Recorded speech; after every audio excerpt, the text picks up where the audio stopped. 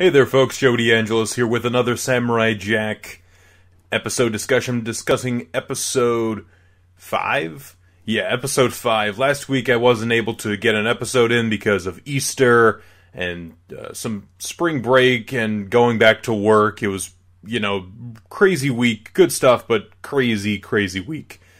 Joe D'Angelo's here talking about some Samurai Jack.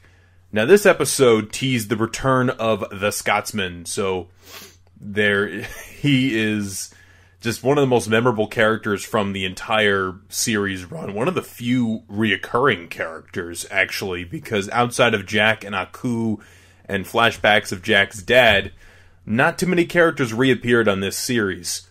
One thing I will say, there are spoilers ahead, so beware. Or if you just want to continue the video, or if you've already seen the episode, then continue listening. So, we have the Scotsman leading an army of his daughters, and then another giant army ready to attack Aku's tower.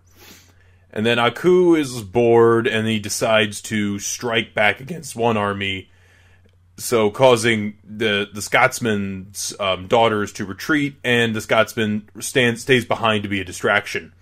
Now, the funniest thing with all this is that he has all of his daughters, about to fight in this battle, and he criticizes all of them for wearing inappropriate outfits. Man, it's just amusing. And we also see the Scotsman on a wheelchair, so clearly the 50 years has aged him, unlike Jack, who has longer hair. Yes, he's still physically the same age as he was. Now, he's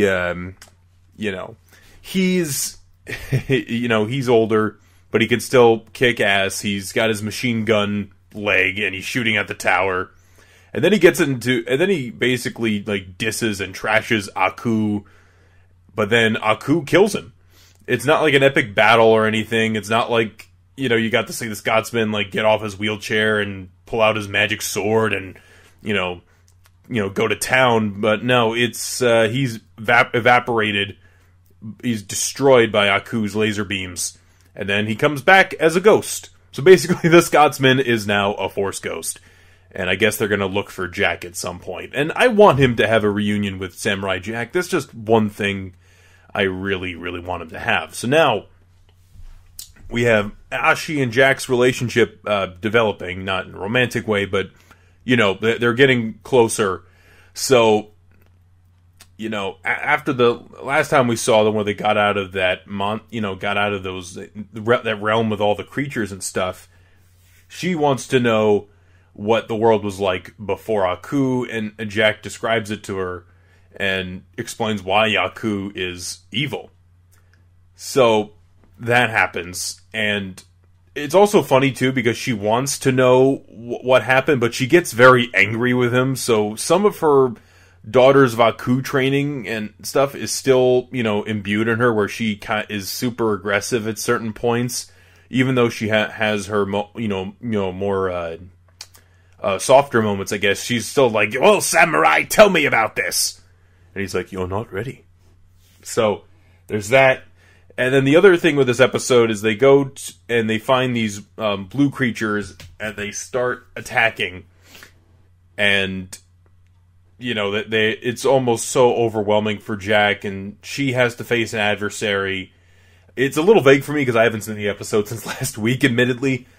But what you need to take from this is that Jack is taken in by the warrior that we've seen on the horse for the last couple of episodes. We're like, who the heck is this guy? And it tells him to go with him, and Jack follows him, and then Ashi is, left at the end of the episode trying to find him. So this episode, I don't know if it was my favorite necessarily, but it's definitely progressing the story and definitely leads us a step closer to trying to understand who this horseman guy is. So, yeah, I'm very interested to see what happens this episode because it shows Ashi trying to find Jack.